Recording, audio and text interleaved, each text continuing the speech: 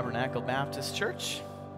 Hello to the online friends, and hello to everybody who is here in person. Love seeing all the chatter and the fellowshipping and all of that. We'll start out this evening with, are you washed in the blood, correct? Are you washed in the blood? Have you been to Jesus for the cleansing power? Are you washed in the blood of the Lamb? Are you fully trusting in His grace this hour? Are you washed in the blood of the Lamb? Are you washed in the blood, in the soul-cleansing blood of the Lamb? Are your garments spotless? Are they white as snow? Are you washed in the blood of the Lamb? Have you walking daily by the Spirit's side? Are you washed in the blood of the Lamb? Do you rest each moment in the crucified? Are you washed in the blood of the Lamb? Are you washed in the blood, in the soul-cleansing blood of the Lamb? Are your garments spotless? Are they white as snow? Are you washed in the blood of the Lamb? And then going right into our second song of the evening. Nothing but the blood. What can wash away my sin? Nothing at all but the blood of Jesus. Oh, what can make me whole again? Nothing but the blood of Jesus. What can make me whole again? Nothing but the blood of Jesus. Oh, precious is the flow that makes me white as snow. No other fount I know. Nothing but the blood of Jesus. For my part in this I see. Nothing but the blood of Jesus. For my cleansing this my plea. Nothing but the blood of Jesus. Oh, precious is the flow, makes me white as snow. No other fount I know. Nothing but the blood of Jesus. And the last, this is all. Nothing but the blood of Jesus. This is all my righteousness. Nothing but the blood of Jesus. Oh, precious is the flow that makes me white as snow. No other fount I know. Nothing but the blood of Jesus. And with that, Mr. Eric, I'll have you come up and I'll have you open tonight in prayer and bless the series tonight. And while you're opening, I will run up there and I'll get ready to hit play on the DVD, and we will be ready with session 4 this evening. All right. Okay, let us pray. Heavenly Father, we come to you now and we just say thank you again, Lord, for tonight. Father, we just ask that you bless this time, Father, as couples, that we can learn about one another and we can learn more about growing closer to you, Father, that our relationship with one another grows strong as we grow closer to you. And Lord, just ask that you bless this time, Father, that we would just focus and pay attention, Lord. And we ask all these things in your precious name we do pray. Amen.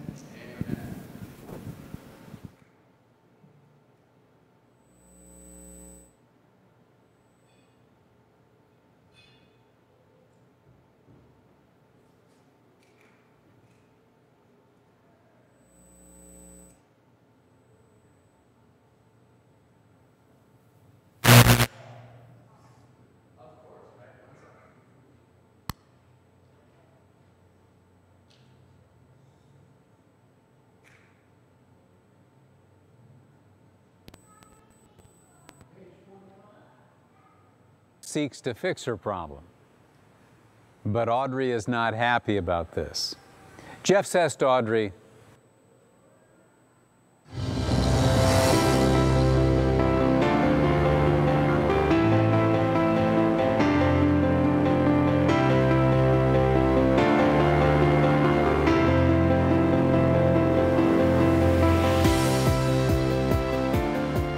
Recently, I was in a small group meeting at my publishers, and we were talking about male and female dynamics. One person shared a scene from the sitcom Rules of Engagement where Jeff and Audrey, a husband and wife, are having a discussion. Audrey had an emotional burden and kind of a problem, and Jeff seeks to fix her problem. But Audrey is not happy about this. Jeff says to Audrey, I was just trying to fix the problem. Audrey says, I specifically asked you not to.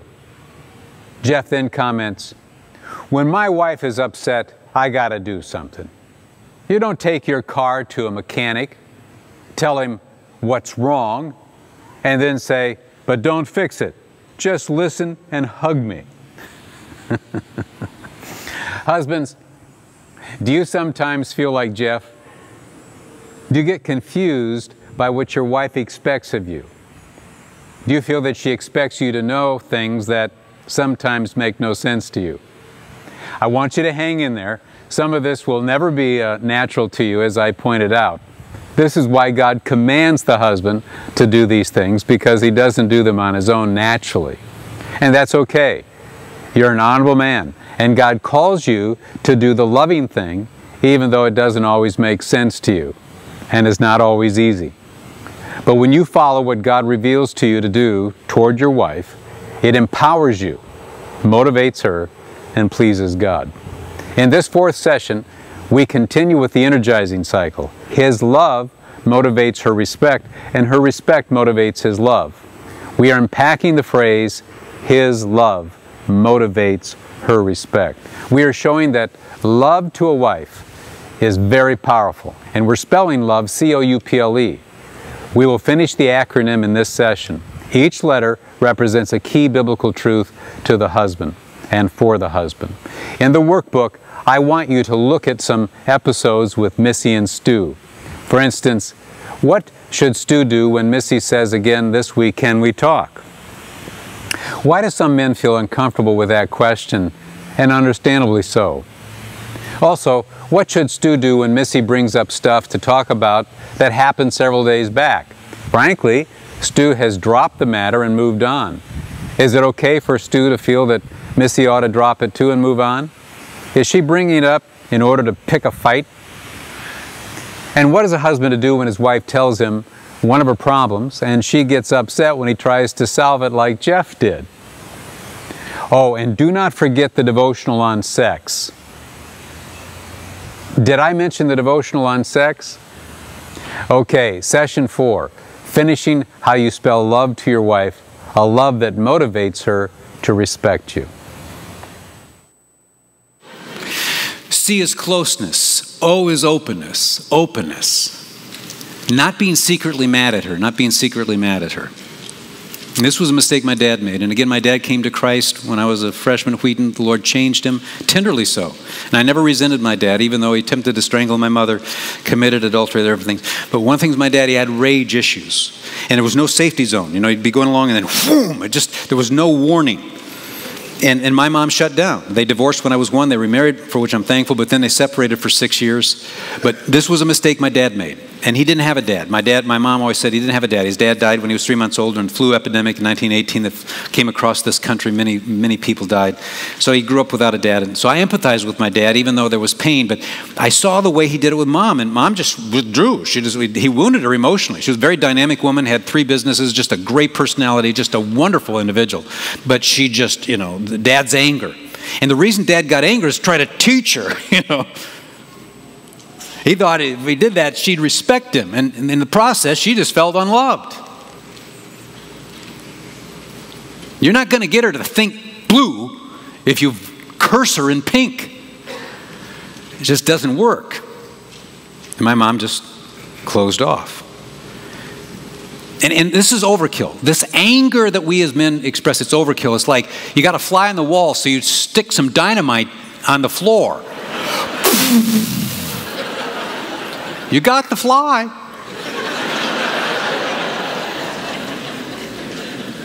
That was how my dad's anger was, and that's where some of you men are, and I appeal to you. It's overkill.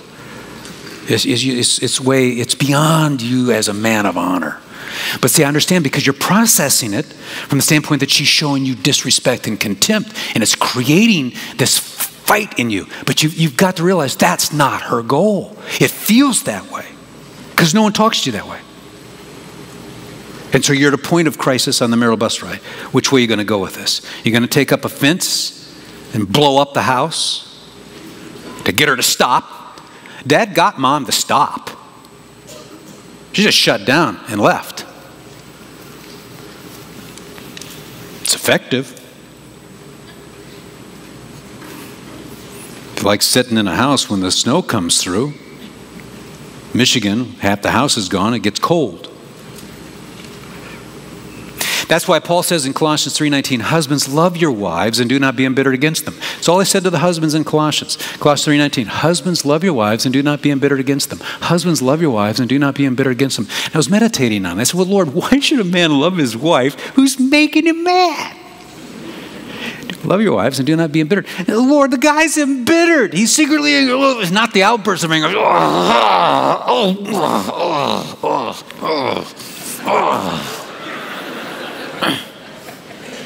So Lord, why would a guy love a woman who's making him mad? And then the Lord, bam, whatever it is that he thinks she's doing to make him mad, she's not. She's doing what she's doing to be reassured that he loves her. And so Paul goes right to the heart. Just love her. That's the need. She's not trying to make you mad.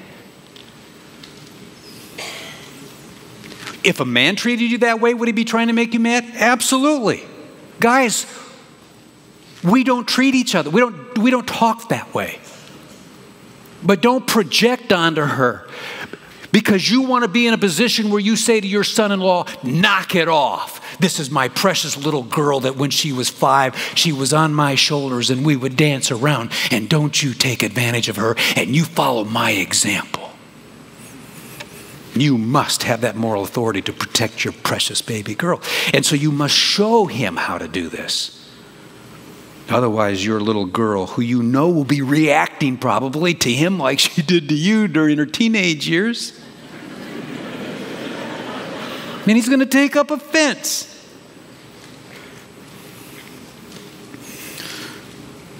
And I will tell you that here's another thing. You can be mad, but not mad at her, and she'll still think you're mad at her. It's called the personalization. Women personalize. So you're mad. You're not mad at her. You don't want to worry her about what's upsetting you, so you come home, but she can tell. So then she begins to think, I wonder if I said or did something earlier that made him mad. She begins to personalize. And this has been researched. In fact, I read about this, and so I tried it out. And I asked one of my good friends, Ray Blackwell, we were together. He's a man's man. He was third in the highway patrol. He was a chief, and he's just a warrior, photographic memory, just a personality, funny. But Ray and I were together one night, and he made some hamburgers. And I said, hey, Ray, where'd you get these hamburgers? He said, I got them down at the market. End of conversation. Next night, Sarah's making hamburgers. I said, Sarah, where'd you get these hamburgers? Why? What's wrong with them?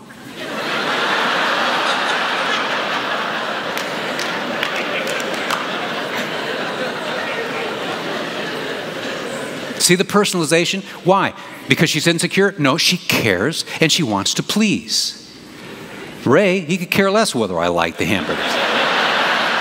I don't care. Give me yours. Get away or I'll kill you. It's just... And here's something you add to that. We talk about men being compartmentalized, whereas women are integrated personalities. Integrated personalities. Her mind, body, soul, and spirit are connected. So when her spirit's wounded, she's not going to be sexual. She can go through the motions, but her mind's a million miles away. She's just not, she can't. It's all connected. Integrated. Social research points that out. Men are compartmentalized. We can put our emotions in compartments and lock it. I was in Manhattan on 9/11, and the first responders, most of them were men, we put our fears in our compartments and we marched to our death.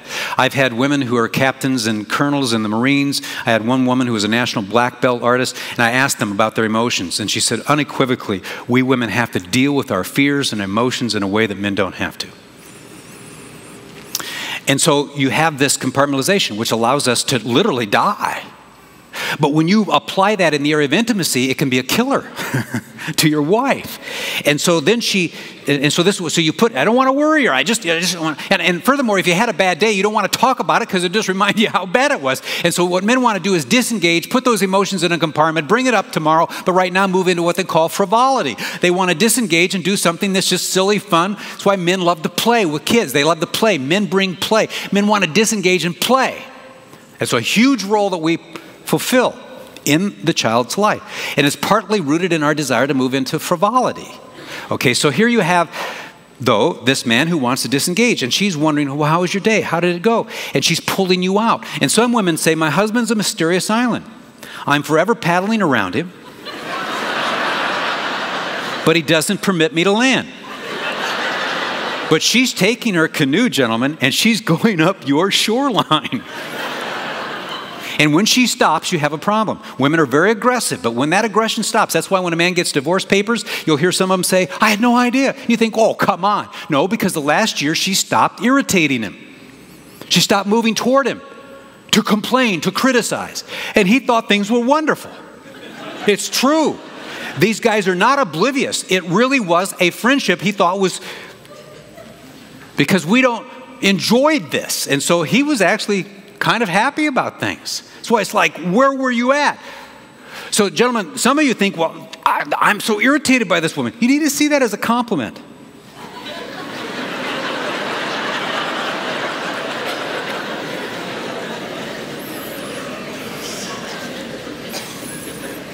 See, and one of the things I make is that women want to talk about marital problems on a daily basis to keep the relationship up to date in order to prevent you from having major marital problems. Generally speaking. And if you're a woman who doesn't want to do that, there's a fear that usually drives that. You're fearful of what he's going to do with your emotions. It's not because you don't want to do that. Don't say you're an exception. There's a woundedness there. You're the exception, and you know it. Don't twist this. You're in pain for some reason. And don't you twist it if you say, well, she didn't want to talk to me. What did you do to her? So one of the things we have to do is go back and revisit this because it's an explanation. But here's the deal. She wants to talk about marital problems on a daily basis, keep the relationship up to date in order to prevent you from having major marital problems. I'm thinking, if you're talking about marital problems on a daily basis, you have a major marital problem. And I said, Lord, who's right? In that inaudible voice. Yes. See, we're both right, folks. It just depends on whether you're going to videotape it through male or videotape it through female. And see, the problem today is that because I'm a woman, as a woman, I know I'm right, then he's got to be wrong. That's an erroneous conclusion. And the man says, because I know I'm right, then she's got to be wrong. And we pass judgment on the other as though somehow they're bad.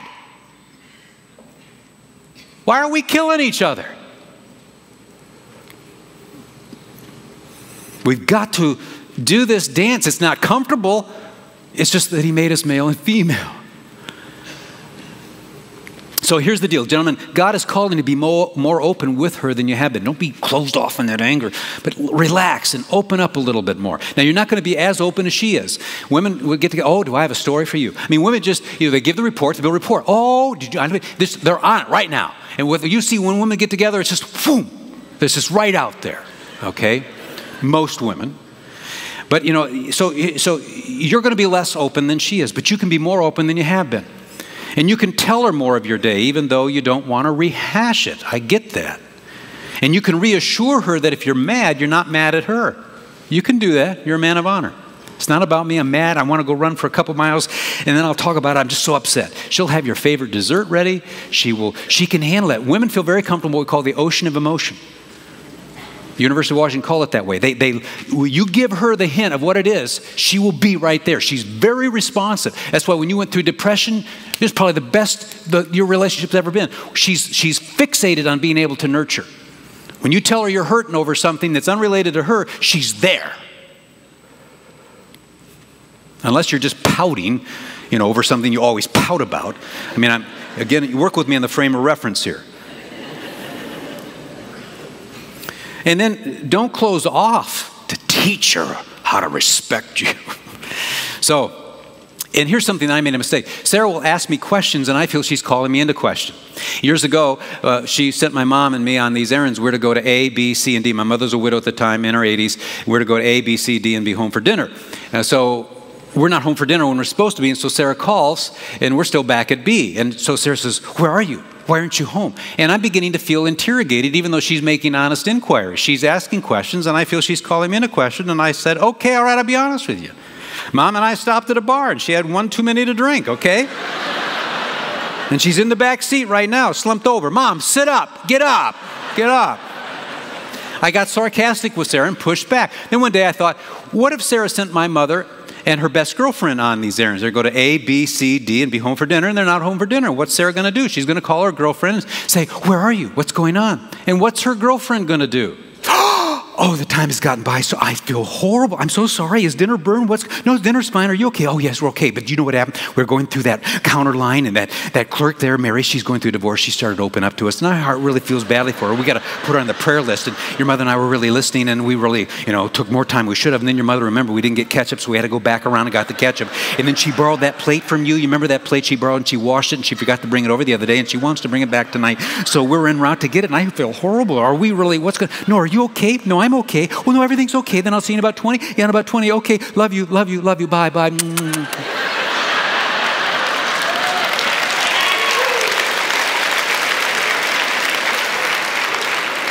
Once I realized Sarah was just talking to me the way she talked to her best girlfriend because she cares. It's rooted in that nurture. She's burdened. She cares. I began to process her and interpret her differently. She wasn't treating me any differently than she did her best girlfriend. And some of us men take up offense when, if you step back and look, she's doing toward you what she did toward her best girlfriend. And that can change the nature of things. So decode, why is she reacting in ways that feel disrespectful to you on the marital bus ride? Is she feeling unloved? Did you close her out? Did you close her out in anger? Are you not open with her? Is she wondering what's going on inside of you? And I'll tell you this, when you are open with her emotionally, she opens with you sexually. About 8 men just awakened in this assembly. Sex! How long has he been talking about that? Give me your notes. That's why I paid this money and I missed it. What did he say?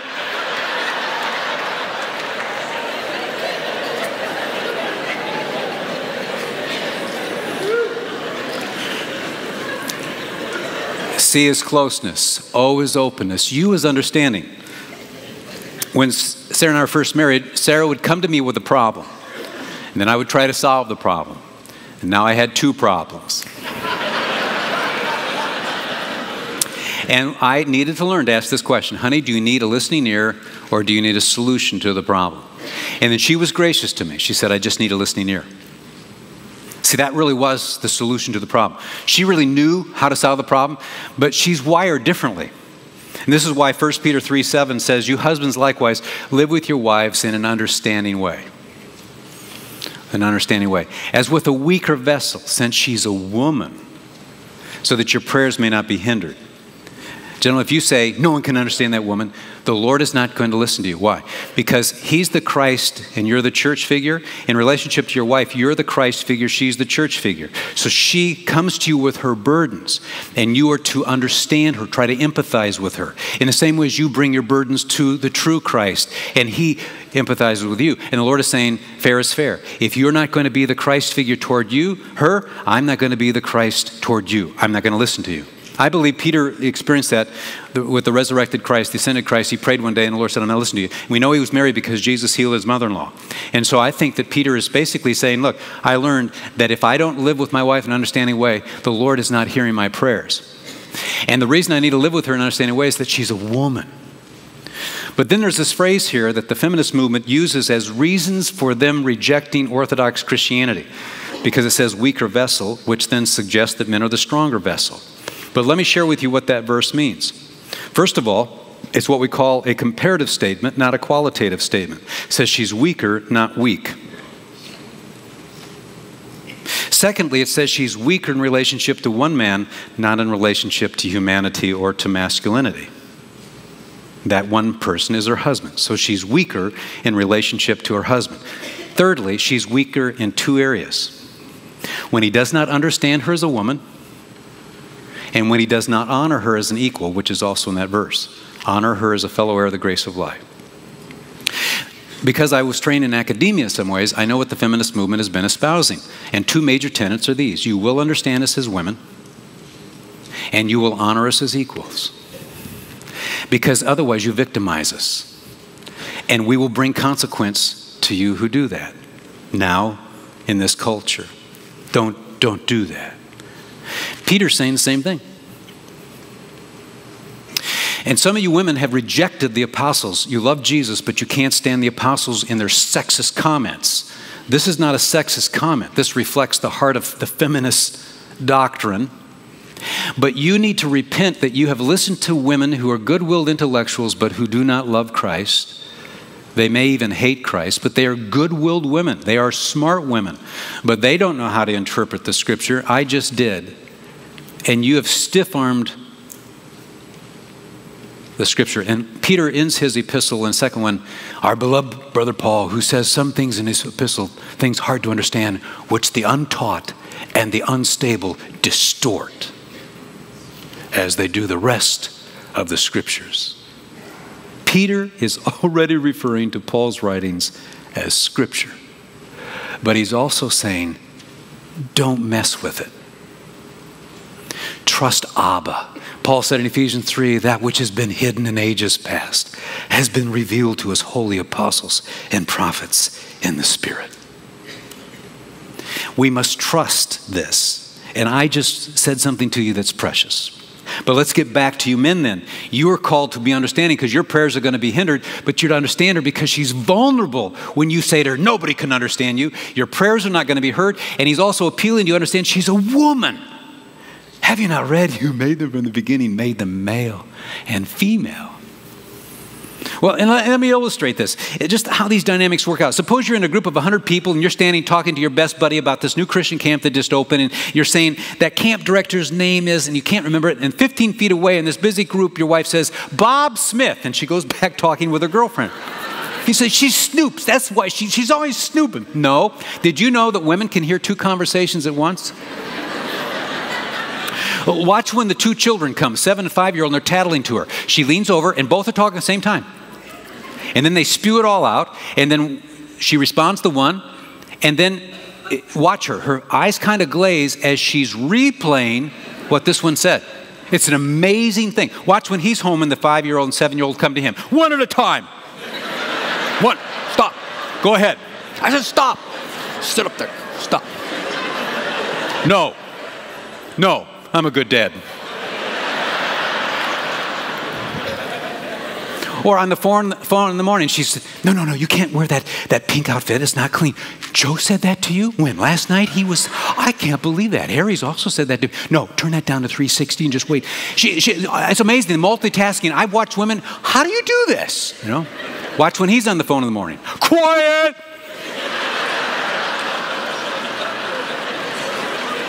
What were you saying, Harry? No. But what happens is, as a female, because she's involved in so many things she cares about, it starts building up, building up, building up. It's like a tea kettle, as I say. And at a certain point, and you're the Christ figure. You're the burden bearer. And she comes to you to ventilate. She comes to you to release that emotion. Women will start talking to realize their emotions. They'll talk to release their emotions. They'll talk to build a rapport, giving a report. There are a number of levels. It's very sophisticated. The nuances here have depth. But you are the strength. And so she feels better as she dumps on you, so to speak, as she shares this with you. She's not looking for a solution. She's just getting this onto your shoulders. And she feels wonderful. He said, but Emerson, it's the same thing over and over again. You're saying she needs this emotion release? Yeah, but it's the same thing over again. I mean, the topics vary a little bit. You know, we've been doing this for 20 years. The kids are grown now, but I mean, the topic was Joey when he was 5 and then when he was 6. And then, I mean, it's the same thing over and over again. This emotion release, it's the same thing over and over again. Really? Yeah. Well, tomorrow I'm going to talk to her about your need for sexual release, and it's the same thing over and over again.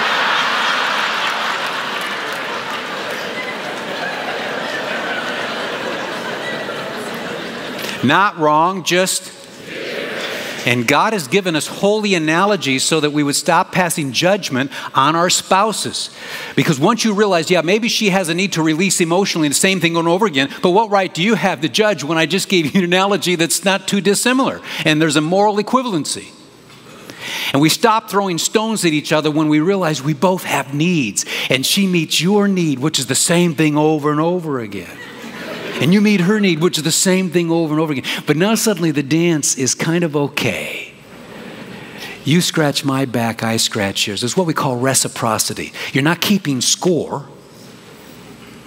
It's that you do unto others what they do unto you, and vice versa. And it works. It just works. Now, ladies, this doesn't mean that you can just kind of dump everything on him.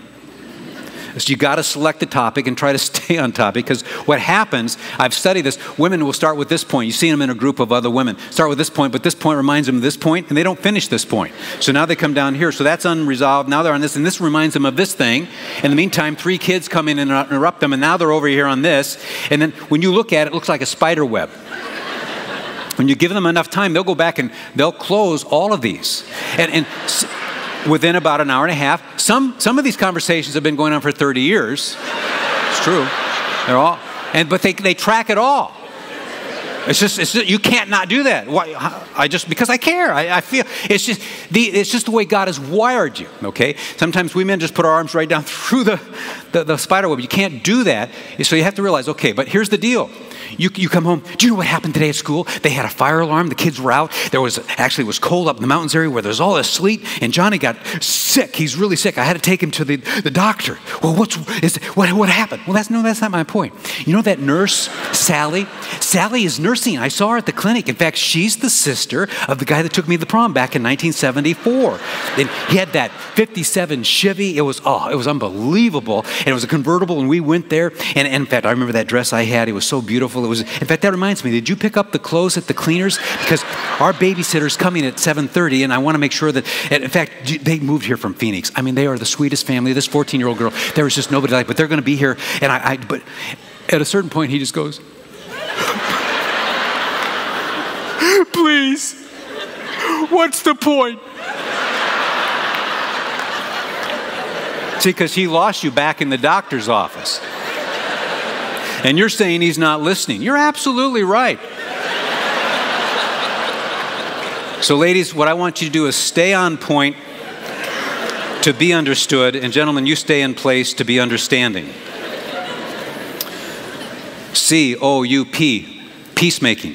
1 Corinthians 7:28. If you marry, have not sinned, but you will have trouble. There's going to be conflict. There are going to be moments. And this is important because this next one is P for peacemaking. Learning how to resolve and reconcile. And listen to Jesus, Matthew 19:5-6. For this cause a man shall leave his father and mother and shall cleave to his wife. We quoted that. He's quoting that. And the two shall become one flesh. One flesh. Consequently, they're no longer two, but one flesh. What therefore God has joined together, let no man separate. And I used to think that last statement, let no man separate, was some third party.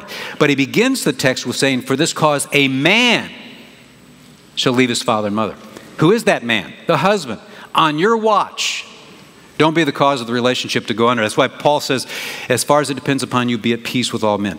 As far as you can tell, and I think you're in the driver's seat on this one because women want to reconcile. There's something within them that wants to say, I'm sorry. And the problem is that they have conflict almost every day. And so it's kind of this dance that we kind of get tired of. But you have the power to bring about oneness and prevent this two-ness, so to speak. You can achieve unity. You have the power to do this. And both of you want peace. Nobody wants lack of peace. No one likes this conflict and tension. We don't like it. It's not energizing. But the way in which she resolves the conflict and the way you resolve the conflict are different. For instance, they've done research on 2 little girls playing hopscotch, and then Sally and Mary get into a fight. Something happens, and they start ventilating, and then Mary says to Sally, I don't like you. You're not my friend. I'm never going to talk to you again. Sally says, well, I don't like you either, and they separate. But then they'll come back together in a half hour or the next day, and both of them are ventilating. ventilating, and they can hear as they talk. It's amazing. Women can talk and hear at the same time, as I pointed out. And then one will say, well, I'm sorry, I shouldn't have said that to you. Well, I'm sorry. Will you forgive me? I was really bad for what I said. No, will you forgive me? I was really horrible. And they both forgive, and then they hug, and then they wipe away their tears, and then one tends to be witty, and she says something funny, and the other throws her head back with laughter, and then they resume the hopscotch again. It's what I call bringing things full circle. They're doing an activity, they have a conflict, they separate temporarily, they come back together, they ventilate, then one says, I'm sorry. Yeah, will you forgive me? Yes. Will you forgive me? Hug, wipe away tears, wit, and resume activity. Women feel very comfortable. It's what I then refer to that as the ocean of motion. And they know how to do that dance, and it's very easy for them. But halfway through, he says, drop it, forget it. I don't want to deal with it. And so now you have this male and female difference. Now, why would he do that? Because in our world, we've been best of buddies since first grade, and now we're in our 30s. I borrow my buddy's baseball glove, and my dog eats it. Choose this expensive baseball glove, and I come to Bob and I said, Bob, I can't believe it. My dog ate your glove last night. He what? Emerson, ever since first grade, every time I give you something to use, it gets ruined. This has been you make, oh man. And he goes into the kitchen. Now what do? I instinctively know his heartbeats are 99 beats per minute. We've fought before. You let him calm down. I don't go, Bob, you come back and talk to me.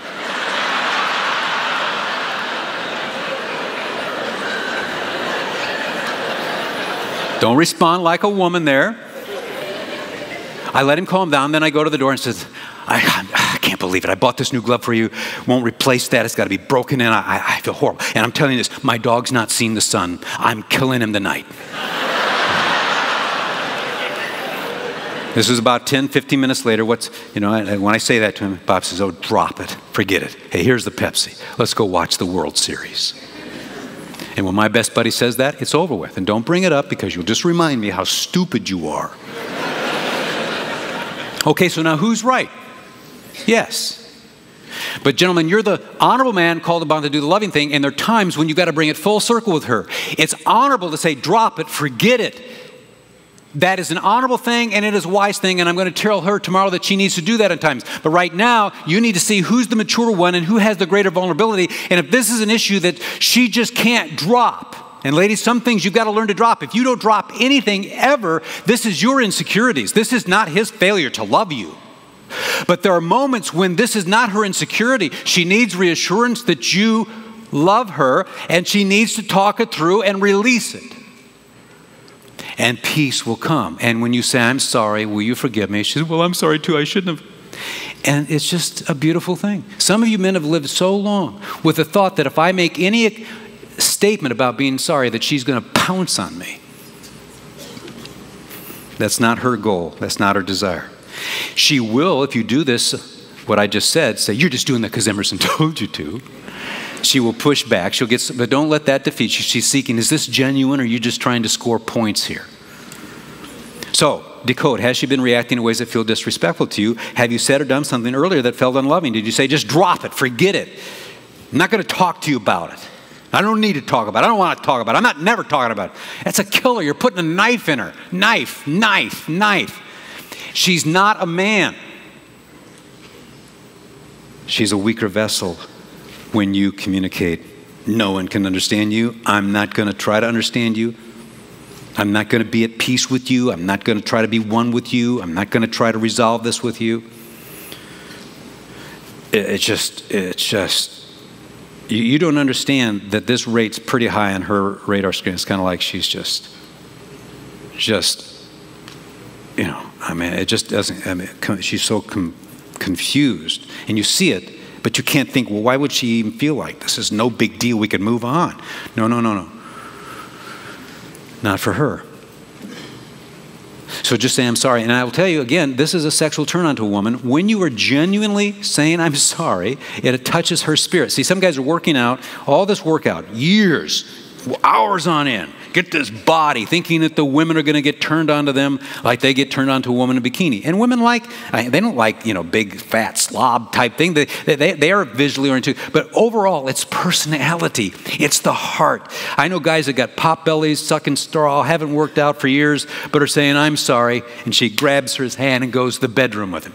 You need to understand here what touches the heart of the woman. Some of these guys got it figured out, and they're not breaking a sweat.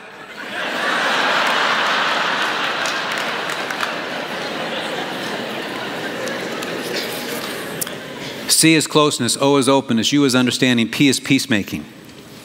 Loyalty as the L, being completely committed to her. This one more, and then we'll be heading out here.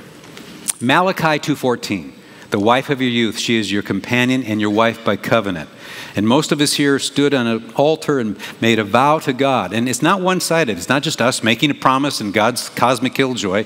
No, when we make a covenant, we make a covenant with Him, and He will help us. But he expects us to be true to the commitment we made to Him and to our spouse. And ultimately, our loyalty is a reflection of our loyalty to Christ. This isn't really about your wife as much as this is about Christ. But then in Malachi 2:16, it goes on to say, for I hate divorce, says the Lord. He hates divorce. He hates it. Hebrews 13:4 says, let marriage be held in honor among all. And so here you have our Lord saying, look, I want you to honor your marriage commitment, this covenant. I hate divorce. And your wife usually is a one-man woman, though the epidemic of the women walking away is a new thing. Women are walking away 2 to 3 times more than men. By and large, most women are a one-man woman. And she wants to know, are you a one-woman man? And are you committed to me? That's why when she says, do you love me? And you say, yeah, I told you that 17 years ago. If anything changes, I'll let you know, okay? But she's not asking for information. She's asking for reassurance. And that's why, though, some of you men don't understand. You are not the enemy here. You're the victim of the enemy. But the pornography industry is going after you as a male because we're visually oriented. And some of you have gotten involved in this. And then you've gotten to a point where you just dismiss the fear that comes over her and the insecurity. And then she shames you. But then she moves into self-deprecation. What's wrong with me? Am I not good enough? And you've been doing this dance. But you need to understand what pornography viewing is doing to your marriage and to your family. And some of you don't get it. You come to such a point where you just dismiss it. Hey, I'm not doing the thing. I'm just looking at it. That's like her saying, hey, Joe down the street just got his 5th promotion. He looks like Atlas. Look at all those Mercedes in front of his house. These are CEOs in the community who are meeting with him on Saturday morning to get his wisdom. He makes 10 times what you make. He's been coaching his kids' soccer teams. They were the national champions last year. The guy's an incredible gentleman. Why don't you be more like him? What if she said that to you? Be a knife in your heart. That's what she feels when she sees you looking at pornography. You are not the enemy. You're the victim of the enemy of an industry that's making money off of an appetite in our carnal nature. And you're going to what's going to happen is they're going to be rich, and you're going to end up destroying your marriage. You're going to desecrate your daughters. You've got to come to a point, and I will tell you, if you're addicted, you'll never cease being addicted. Now you have to do whatever it takes, like an alcoholic, to stop drinking. Once it gets into that system, you're just going to have to say, you know what?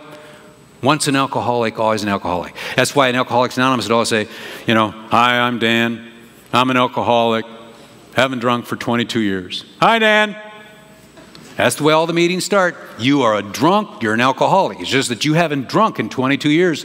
Thumbs up. But you're a drunk. You're an alcoholic. Don't ever lie to yourself. You have been victimized by this industry. It has corrupted your spirit, but you can come out of it. But I will tell you, you have to also decide, do I want to destroy this woman? It's a choice you're going to have to make. That's just one point. And the deeper point, though, is just letting her know and not using the D word as a club. You know what? If this isn't going, don't let then you have the script in your mind of your dad. Don't let the back door swing and hit you in the rear end on the way out. You have these messages from the family of origin that are contrary to the heart of Christ. You use the D word as a way to try to motivate her to be committed.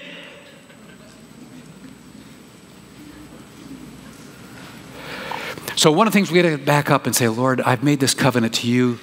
This is about my relationship with you.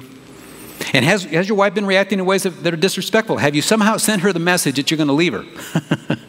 to motivate her to show you more respect. She isn't trying to be disrespectful. She's insecure in her deepest heart. Do you love me for me? That's all she's saying. You know, Dr. Dobson says, my friends Keith and Mary had been married for more than 40 years. Shortly after their honeymoon, Mary was stricken with polio and became a quadriplegic. The doctors informed her that she would be confined to a wheelchair the rest of her life. It was a devastating development. But Keith never wavered in his commitment to Mary. For all these years, he has bathed and dressed her, carried her to and from her bed, taken her to the bathroom, brushed her teeth, and combed her hair. Obviously, Keith could have divorced Mary and looked for a new, healthier wife, but he never even considered it. He said, I admire this man not only for doing the right thing, but for continuing to love and cherish his wife. And then Jim says this, though the problems you and I face may be less challenging, all of us will have our own difficulties. How will we respond? Some will give up on marriage for some pretty flimsy reasons. And let me insert, it's really a flimsy reason. When your wife is crying out for your love, she reacts in a way that you think is disrespectful, you take up offense and you divorce her. Or your husband is feeling disrespected and unfortunately reacts in a way that feels unloving to you, and you take up offense and divorce him. I don't think there's any more flimsy reason for ending a relationship than what I just said there. And then lastly, esteem. Esteem, treasuring her above all others. Back to that 1 Peter 3:7 passage, grant her honor as a fellow heir of the grace of life. Grant her honor as a fellow heir of the grace of life. Women need R-E-S-P-E-C-T. Esteem is part and parcel of love, just as we're going to see that in this respect that he needs, love is a huge component. But how do you honor a woman? How do you esteem them? Gentlemen, she has a different point system. I know of 4 men that bought their wives Mercedes because they were in fights with their wives, and they thought, you know, I'm $50,000 in the red here. If I buy her a $100,000 Mercedes, maybe that'll put me $500,000 in the black. It put him $500,000 in the red. Women don't want to be bought off. Boy, they go through the roof on that. So gentlemen, if you listen to me, I'm going to save you a lot of money. Tomorrow after the conference, go walk in a park, and maybe there's a flat rock there. Take that later that night in pink, you know, whatever. I will always love you, lover boy, and then put the date. Emerson was awesome, you know, something like that. Now project ahead 15 years. You've died. She's in a retirement center. The adult grandchildren are coming over. Come on in, kids. What, that rock? You never saw that rock? Oh, your grandfather, after love and respect, he wrote this, and there's no picture of Mercedes anywhere. The rock. See, women have a different point system. What we think, you know, is huge to them is really small to them, and what's small to us is huge to them. You know, you buy her a Mercedes at $80,000, you think that's big, but she's livid. You write a little poem on a rock, and she's through the roof with excitement. You buy her a diet book that's no big deal to you, and she wants to kill you. You read the Third Marriage book, and she's bragging about you to anybody that moves. See, little things are colossal. Like one woman got off the phone having talked with her girlfriend, not her girlfriend, her sister, and she was talking to her sister, and her sister was just this incredibly gifted person, and she hangs up, she's like, I can't believe it. You know what she's doing now? She's making gourmet cakes. Last month she made rocking chairs. She took this carpentry class. She makes everything. All through the years she's made everything. What do I make? Your husband says, you make me happy. Oh, see? There it is. You see?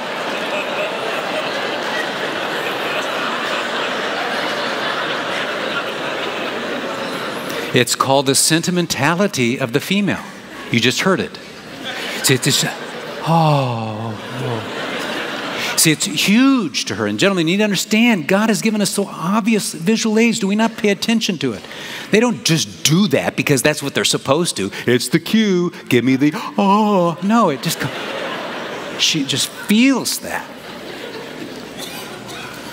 So here's the deal. Respect her worth to God. Respect her goodwill. Respect her in front of the kids. I used to say to the kids when they were smarting off to her, I'd say, hey, stop it. This is my girlfriend, and when you are older, you're going to leave the home, and when you leave the home, she and I are going to party.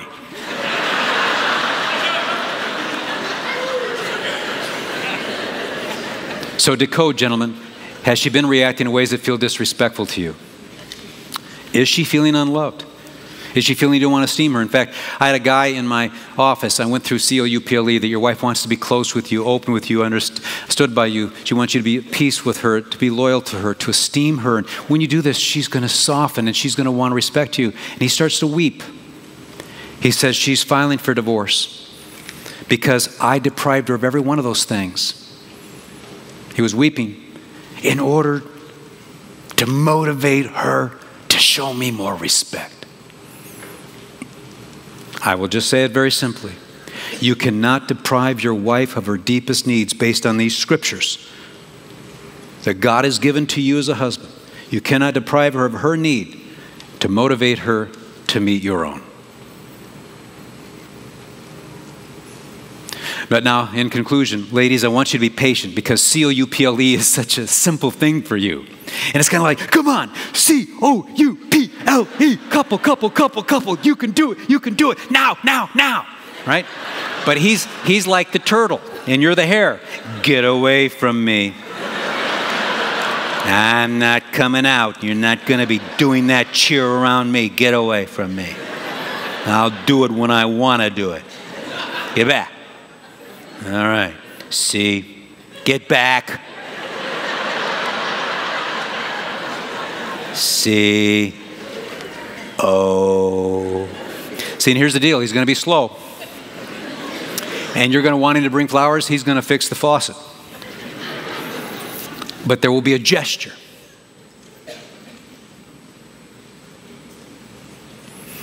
Because he's a man of honor who's heard me tonight, and he's also been freed to realize it'll never be natural. But he's a man of honor who does the loving thing because Christ calls him to do that, and he's going to get it, but he's going to be slower than you want him to be. So be patient. Be patient.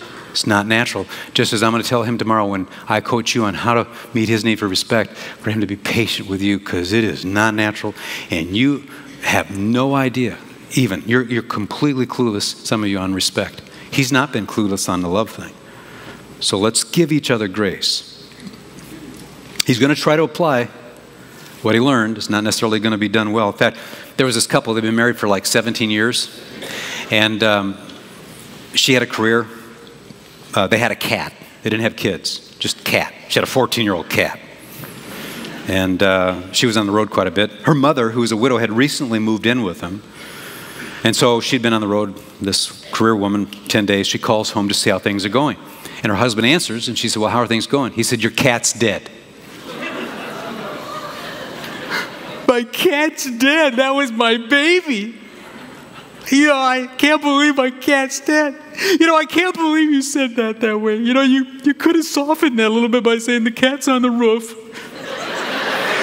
Call me back in 5. I'm trying to get it down. And then I could have gone back in 5. You said the cat has fallen to the ground, but the fire company's coming station and they're trying to resuscitate the cat. Call me back in 5. And then I could have gone back in 5 and you could have said the cat's in cat heaven. But instead you just said the cat's on the roof. You know, all you men are insensitive. I just can't believe it. Oh, forget it. How's mother? She's on the roof.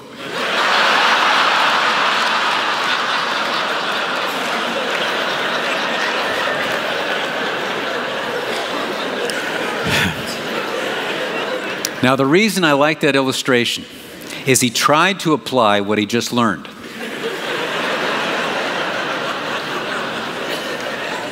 Your husband has heard COUPLE. He will try to apply what he just learned. He won't do the best job of it because it's within your nature to do these things and you can whip it off real quick. You do that naturally. We don't. Give us some grace. He will try to apply it. It just may not be to your liking, but there will be a gesture. Respond to the gesture. Don't put him down for the gesture. Don't belittle him. Receive it. Soften your heart. Let's close in prayer. Lord, we thank you for the simple truth of Ephesians 5:33. Husbands, love your wives. We're to cleave to her. We're not to be embittered against her, closing off our spirit. We're to live with her in an understanding way. We're to be covenanted with her, loyal. We're to be one with her during times of trouble, learning how to resolve these tensions. and we're to honor her as a fellow heir of the grace of life. We will do this as men of honor, though during conflict, it'll never be natural, and that's okay. And we will never blame her for being unloving because she appears disrespectful. Honorable men never do that. Through Christ we pray. Amen. See you in the morning.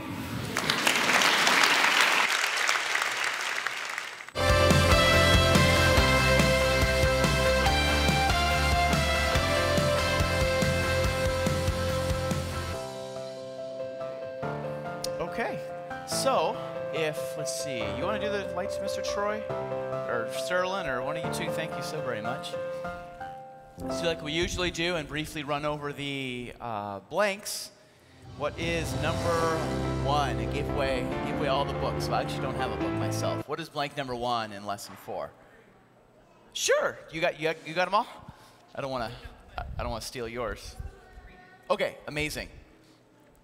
So page 45. O is, what is it? Open and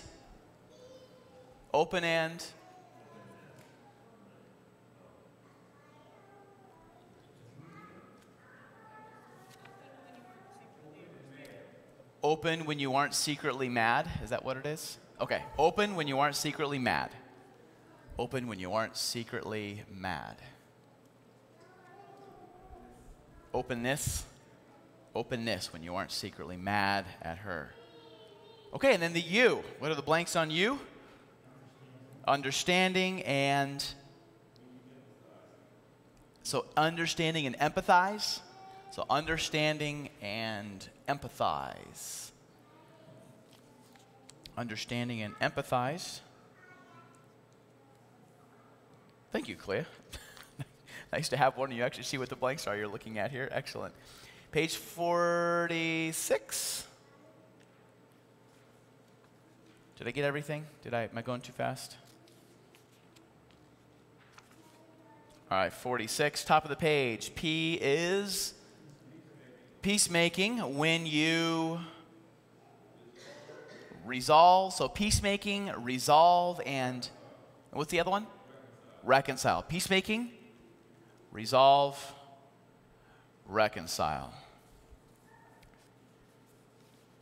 Peacemaking, resolve, reconcile. Peacemaking, resolve, reconcile. Okay, and then that gets us to the L. L is loyalty when you are completely committed. So loyalty when you're completely committed to her. So loyalty and committed. Loyalty and committed. And then 47, E is esteem when you treasure. So esteem and treasure. Esteem and treasure. Okay, excellent. And that is everything, correct? Because now we're on to the discussion points throughout the week. Okay, excellent.